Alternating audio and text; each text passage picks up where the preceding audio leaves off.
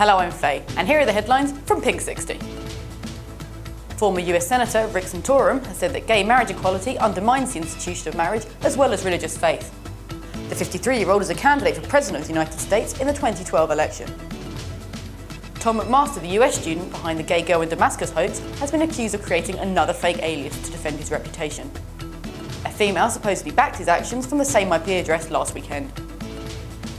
The 5th Beijing Queer Film Festival has wrapped up after 5 days of guerrilla-style screenings around the city.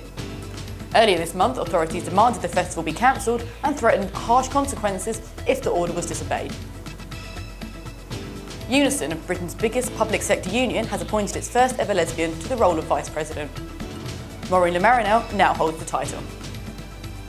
Finally, yesterday marked the 42nd anniversary of the Stonewall riots in New York.